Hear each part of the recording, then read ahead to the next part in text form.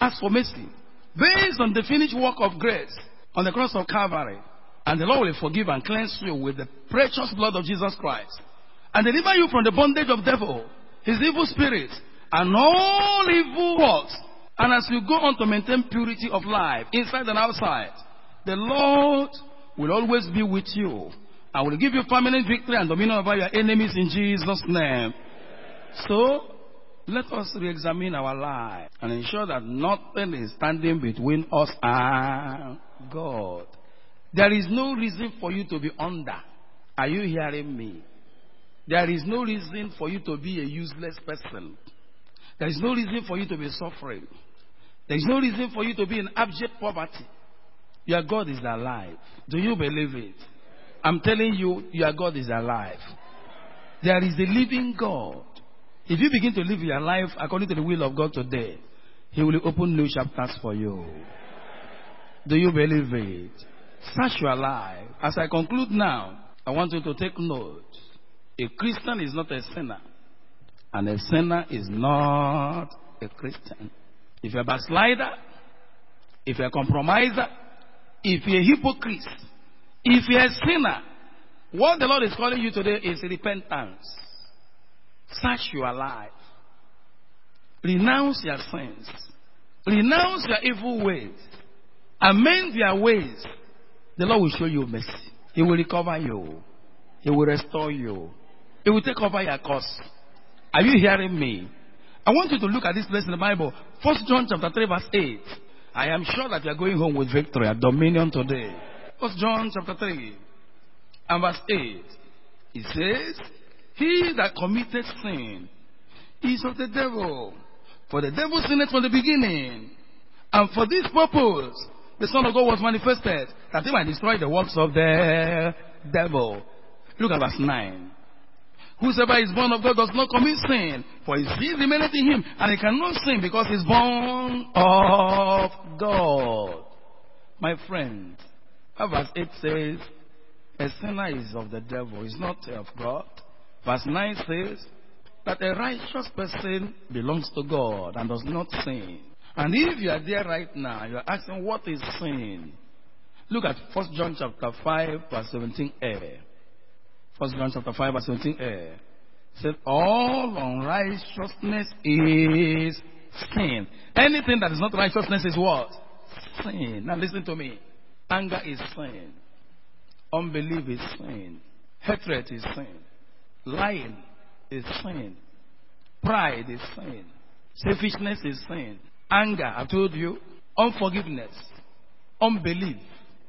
Are terrible sins. Take note. Strife, contention, bitterness. Are terrible sins. Lusting after evil things in your heart. Covetousness is a terrible sin. Keeping malice. Bitterness. All these things are terrible sins. Bearing grudge. Confess them and renounce them. Message shall be shown to you. I don't know the evil you are into. Envy, backbiting, murmuring, cursing people, swearing with heaven and earth, worshiping or making idol, having idol in your heart. These are wickedness. Masturbation, lesbianism, homosexualism, adultery, fornication, abortion, murder, killing human beings. These are wickedness in the sight of God. Renounce them. Belonging to secret court or open court, marine court, witchcraft court, any kind of court, whether student court, anything courtesan, belonging to it is what? Terrible sin, wickedness, stealing, picking pockets, armed robbery, killing people, collecting their property, one chance, dealing in counterfeits. Confess these things and promise God no more. 419, duping black people, white people, cheating the government, duping the bank. Wickedness. Confess them and say, Lord, I'm sorry. Going to the native doctors or the herbalists to make shams, whether for prosperity, for protection, all that is wickedness and evil in the sight of God. Prostitution, selling your body for money, it is wickedness. I don't know the evil you are into. Fighting and quarreling, giving bribe and taking bribe, extorting money from people because you have a uniform or gun or a particular office. That's wickedness. Smuggling is a terrible sin in the sight of God. Search your life. Smoking cigarette, Indian hemp, cocaine, marijuana, snuff, taking it is wickedness. Even selling those things and working in tobacco company is wickedness. And if you are doing that, you must stop it today. You must promise God no more.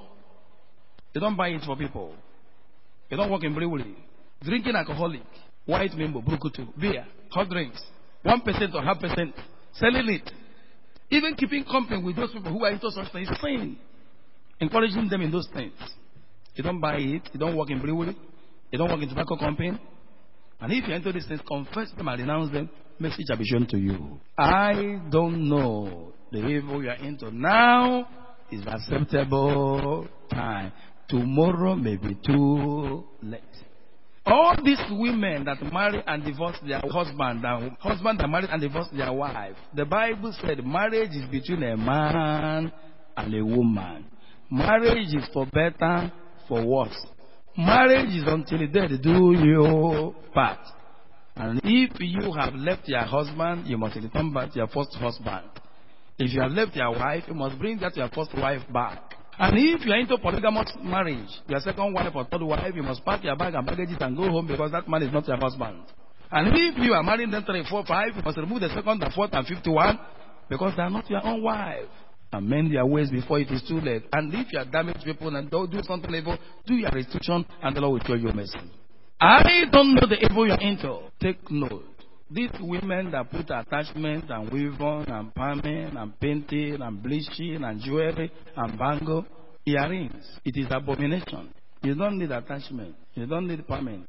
You don't need to paint your mouth or your hand or your leg or put extra finger or extra eyes. You don't need them. They are wickedness. You don't need a bleaching so that you can look yellow. You become a yellow woman, a yellow man. It's wickedness. Why are you changing your body? The way God made it is very wonderful. You don't need to dress so that people will see your chest or show your body and see your inner wears and see your inner body. You don't need to do that. You must cover your armpits, cover your tummy, cover your waist, cover your laps.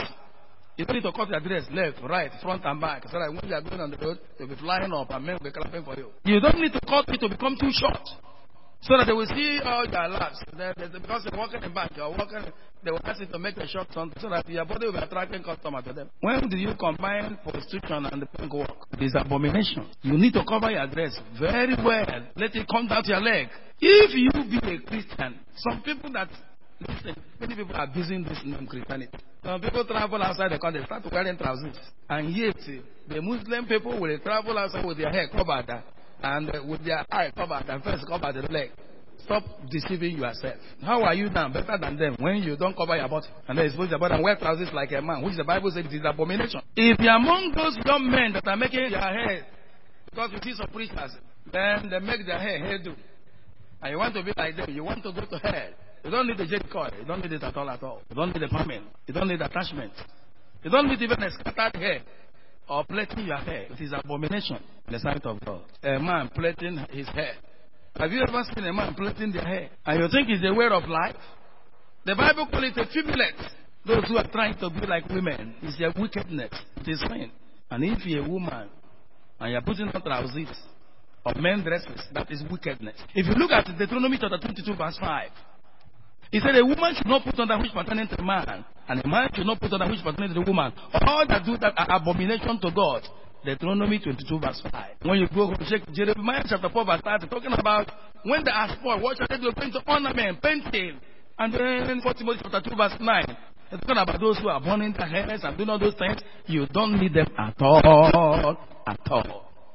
I mean their ways. Be a Christian and a Christian indeed, and it shall be well with you.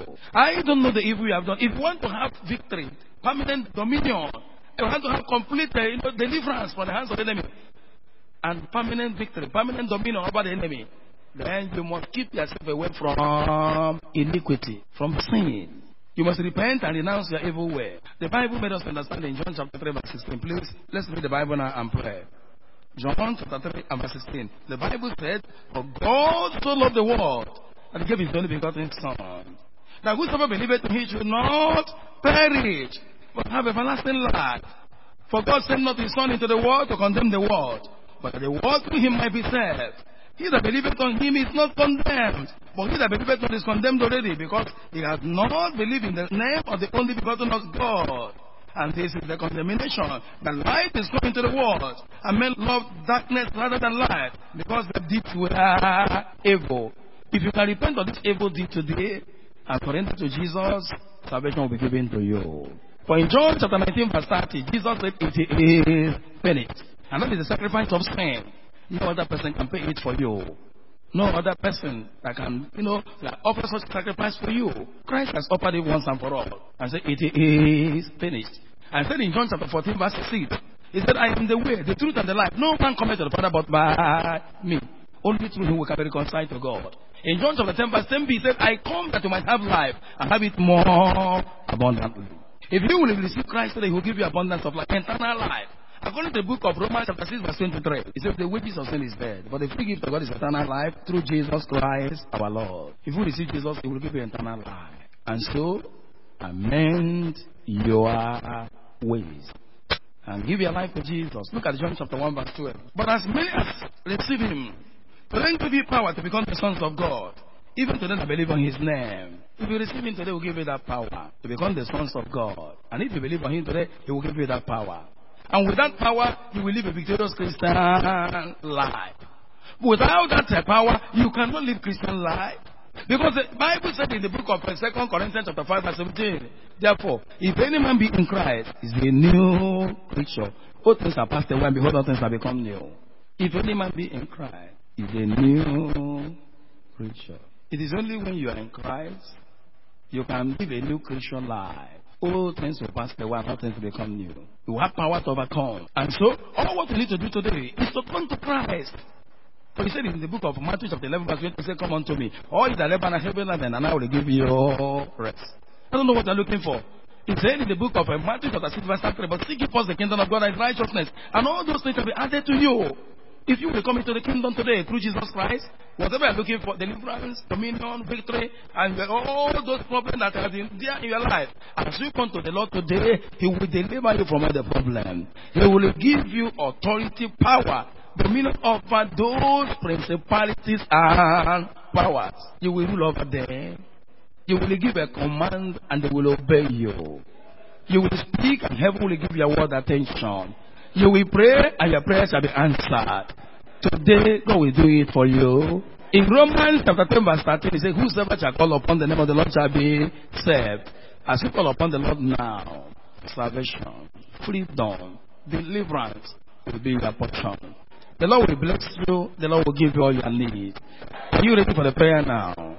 Rise up on your feet. Pray. As you give your life to Jesus, you cry out. I said, today is my deliverance day. What is happening to you? Why not cry to God of heaven and say, God, deliver me? Why not pray and say, God, I'm sorry for every unrighteousness and faithfulness in time past. I repent with all my heart and pray with all your heart. I want you to say this word after me. Almighty God, I come before you in the name of Jesus. Father, I confess that I'm a sinner. All my sins I confess to you. And Lord, I promise you, I will never continue in them anymore. From today, I believe that Jesus Christ died for me. He shed his precious blood for me. And he was buried. And on the third day, he rose again for justification. Almighty God, use the blood of Jesus Christ. Wash my sins away from my heart. Jesus Christ, come into my heart. Be my Lord. Be my personal Savior. Cancel my name in the book of death.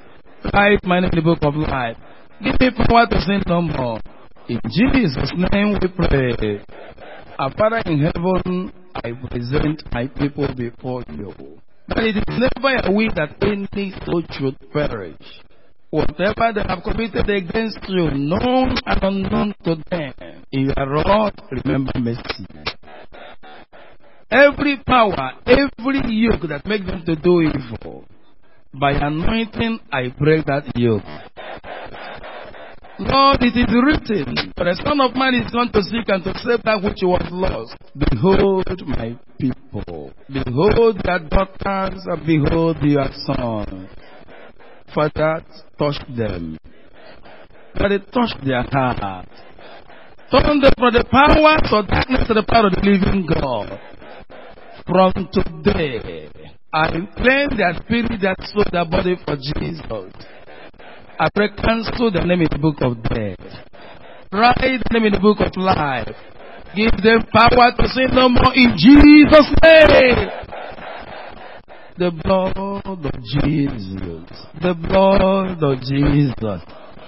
Receive your salvation in Jesus' name. It is done. It is done.